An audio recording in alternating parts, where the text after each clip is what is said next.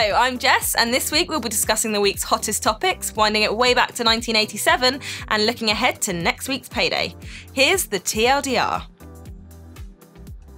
The Overwatch League completed the first stage of the regular season last week. London Spitfire, who started the day as the number 3 seed, defeated the number 1 seeded New York Excelsior in a thrilling reverse sweep. Overwatch League has amassed some pretty impressive viewership stats so far, with just under 3.5 million viewers and over 73.5 million total hours watched. Stage 2 kicks off on the 22nd, and teams have already begun signing new players to their rosters. Biggest announcement came from the Shanghai Dragons, who have signed 4 new players, including the league's first female player. Known for playing tank roles, 19-year-old Kim Gaguri Seon was also the first female player in the Korean Apex League.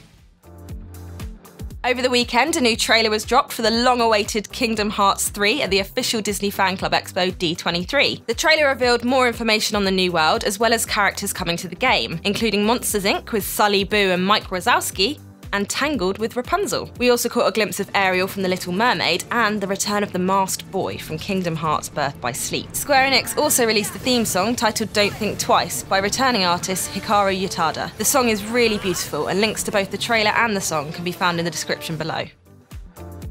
A Spyro the Dragon trilogy remaster is reportedly in the works. The return of the Little Purple Dragon will apparently feature new assets, lighting, animations, and cinematics, much like Crash Bandicoot's Insane trilogy. It's also rumoured that a new soundtrack will be included too. Launching initially for PlayStation 4 as a timed exclusive, the remaster is said to feature PS4 Pro support before being ported to other platforms after 1 year. Will Spyro's return be as successful as Vicarious Vision's Crash comeback? Only time will tell, but we are super excited. This week, courtesy of the guys over at Ubisoft, we've managed to get our hands on the Father edition of forthcoming action-adventure title Far Cry 5. This edition features an intricately detailed Ubi Collectibles father figure, soundtrack, physical map, steelbook, and more. Here's a TLDR exclusive first look.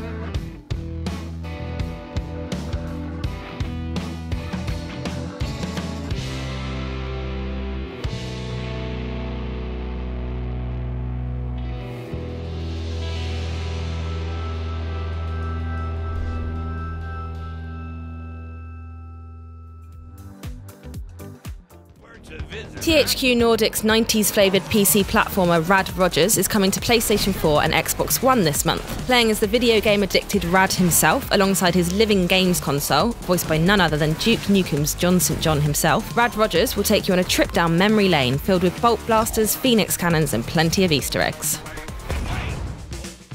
Konami's survival action-adventure game Metal Gear Survive launches this month and is the first Metal Gear title since Hideo Kojima's departure in 2015. Played from a third-person perspective, Metal Gear Survive sees players battle through an alternate reality filled with zombie-like creatures. It's playable in both co-op multiplayer and solo alongside AI teammates, and is available on PC, PlayStation 4 and Xbox One. Payday 2 is bringing bank-robbing smash-and-grab action to the Nintendo Switch, giving fans of the 4-player co-op franchise the opportunity to indulge in some masked-up criminal activity whenever, wherever. The game features new weapons and scenarios, a mask customization system, and full touchscreen menu support for the Nintendo Switch. For those of you who are yet to get your hands on a Nintendo Switch, pop into your local game store where you can trade in and get a brand new Switch from $149.99. This week in Wind Back Weekly, we go way back to 1987 and the launch of Hideo Kojima's Metal Gear franchise. Metal Gear revolves around a Special Forces operative codenamed Solid Snake, a rookie member of the Special Forces group Foxhound, and this is his first mission, a solo venture into the fortified state of Outer Heaven to destroy Metal Gear, a walking tank capable of launching nuclear missiles from anywhere in the world. Kojima took over the project when it was intended to be an action game that featured modern military combat, but due to the limitations of the hardware at the time, Kojima felt the combat action was impeded, and so, inspired by The Great Escape, reversed the focus of gameplay from shooting down enemies to one that involved evading capture.